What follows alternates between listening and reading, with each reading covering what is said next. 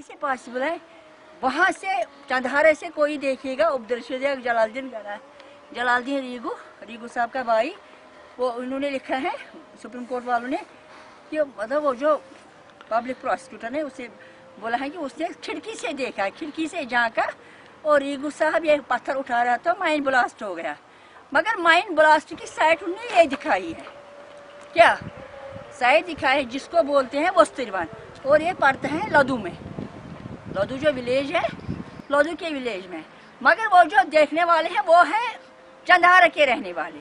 मुझे नहीं लग रहा है कि शायद वो परिंदे थे क्या थे, तो उन्होंने पारों में उड़ के यहाँ देखा, तो वही हमारे जो वहाँ पर वो गवर्नमेंट के वकील थे उन्होंने लिखा है। मैं भी यहाँ पर माइन थी, मिलिटेंट ने रखी थी, रीगू साहब ने रखी थी, किसने रखी थी वॉट एवर, वो तो अकॉर्डिंग टू वही जानते हैं। मगर फिर भी इनको कोई एक्सपर्ट ग्रुप लाना था, इनके पास हर एक चीज़ अवेलेबल है। एक्सपर्ट लोग आने थे, वो यहाँ पर मार करते, पूरे एरिया को मार करते। तो अगर इनकी बात सच होती, अगर वो जिंदा होता तो मार करते, वो मतलब एक्सपर्ट लोग मार निकालते, तो रीगू साहब की जान बचती।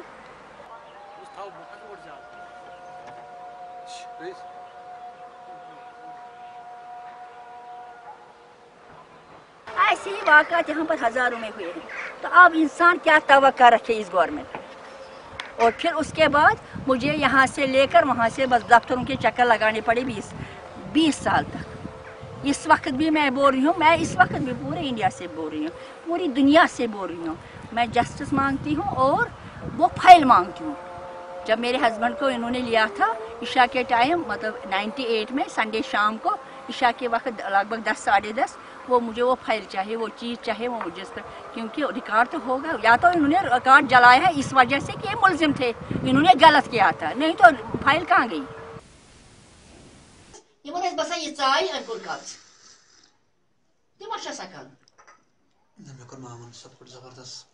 तो पुलिस ने एफआईआर में क्या लिखा था? वो मिलिटेंट था, पाक ट्रेन। तो अगर वो मिलिटेंट थे तो डेट मीन्स की वो घर से निकले थे। हाँ, फिर होता है। तो उसकी मिसिंग रिपोर्ट, मिसिंग कंप्लेंट, मैं आज 20 साल के बाद वही मिसिंग रिपोर्ट पुलिस से मांगती हूँ, वही मिसिंग रिपोर्ट पूरे इंडिया से मांगती हूँ।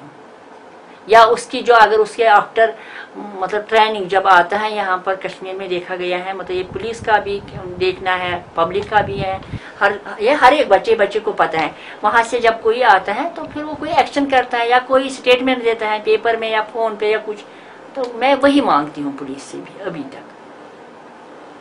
तो उसका क्या रहे, अगर वो मिसिंग था, एक तो मुझे वो मिसिंग डेट दीजिए, दूसरी बात ये मुझे दीजिए कि उसने फिर कौन सी एक्शन की, क्या किया, जो एक मिलिटेंट करता है, किस वजह से वो मिलिटेंट प्रूफ हुआ है।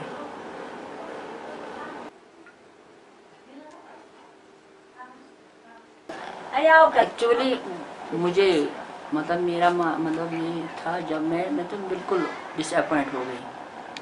और आप समझ लीजिए कि मैं जिंदगी से हार गई थी। अब मेरा सब कुछ उजड़ गया है, मेरा सब कुछ खत्म हो गया, तो मुझे चाहिए कि अपने आप को ही खत्म कर डालो। मुझे फिर सिर्फ बच्चे सामने आए। ये मैं आज क्या, मुझे अगर कोई औरत कहीं भी मिलती है, मैं उसको यही अपनी तरफ से यही सजेशन देती हूँ। फिर मुझे जीना पड़ा सिर्फ बच्चों के लिए, क्योंकि मैंने वकील साहब के साथ एक प्रॉमिस किया था, जब उनको बार बार पुलिस आती थी, हरासा करती थी, उठाती थी, तो मैं उनको बोलता, वो कभी बोलते थे अगर आपको कुछ हो जाएगा तो मैं मैरिज नहीं करूँगा, मगर बच्चों को अच्छी तरह से मतलब पालूंगा, पढ़ाई मतलब एजुकेशन की तरफ ज़्यादा तवज्जो दूंगा।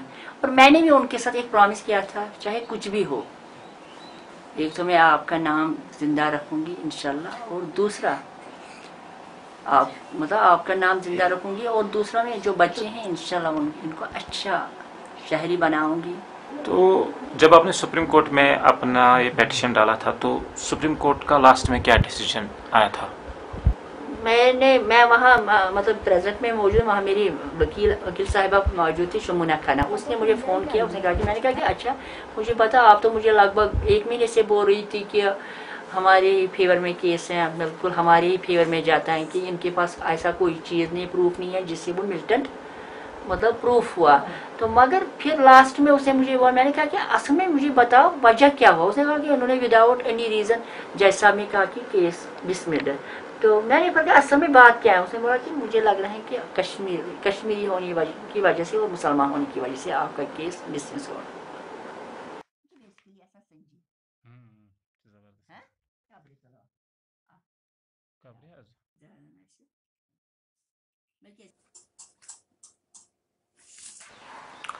अभी आपने बोला कि आप एयरलैंड गए थे, लेकिन आप बोल रहे कि आपके पास पासपोर्ट नहीं है, फिर आप कैसे गए थे? उस टाइम इनको क्या लगा, इनको लगा शायद इसको बच्चे के पास जाना है, क्योंकि मेरा बेटा उस पर लंदन में था।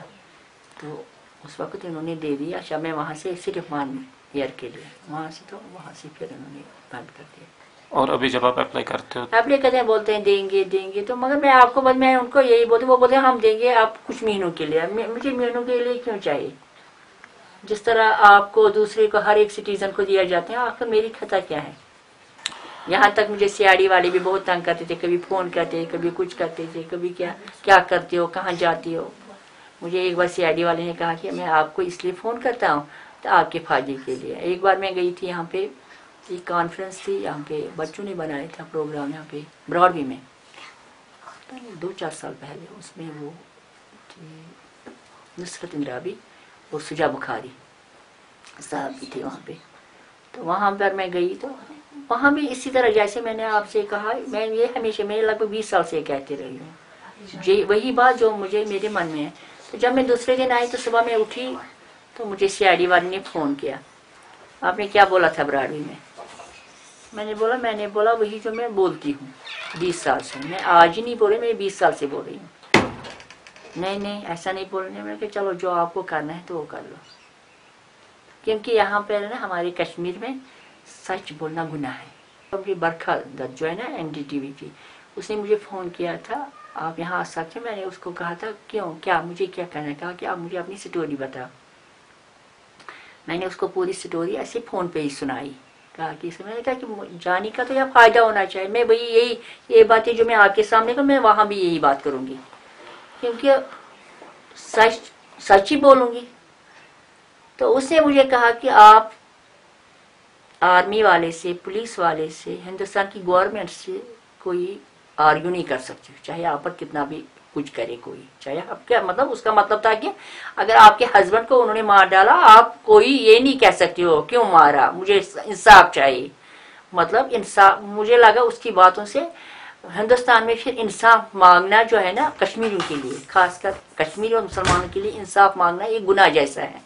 कोई गुनाह करता है ना, मतलब कोई गुनाह करता है तो उसको पकड़ते हैं, उसको मारते हैं। इसी तरह उसने बोला। मैंने कहा कि चलो अगर मेरे लिए वो वहाँ इंसाफ मांगने के लिए वहाँ वो बात नहीं रखनी है तो फिर मैं नहीं आऊंगी।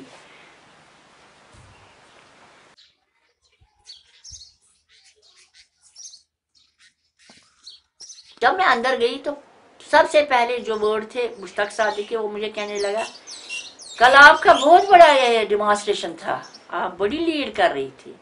मैंने कहा हाँ हुआ था ऐसा, ये माहौल तो मजबूर थी डेमोन्स्ट्रेशन करने के लिए, मगर आपने मेरा नाम भी वहां लिया था।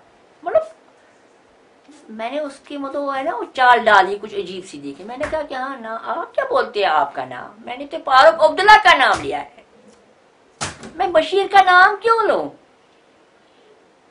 वो 2-3 महीने पहले ये बकरियां चराता था, गाय बकरियां चराता था, उससे क्या क्लेम मैं करूं, उससे क्या मैं पूछूं? एक गवार से, एक गवाले से क्या पूछूं मैं, तूने मेरे हस्बैंड को क्यों मार डाला? मैं पूछ सकती हूँ तुझे, मैं गिरेबान पकड़ूंगी फारूक अब्दुल्ला का, जो हमारा सीएम है। वो कैसे चिट्ठियां देता था मोहम्मद को और सलीम जोहर को जिंगराल पर, जाओ काट, जाओ उठाओ, जाओ करो अरेस्ट।